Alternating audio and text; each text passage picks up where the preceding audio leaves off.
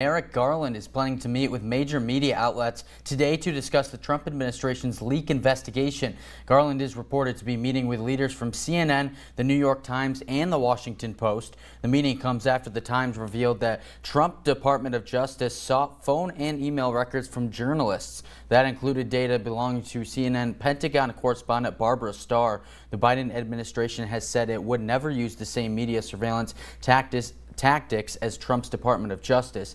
Media representatives say they want more than a promise, they want a change in policy, and today's meeting takes place a day after the 50th anniversary of the publication of the Pentagon Papers, which was a milestone for the freedom of the press.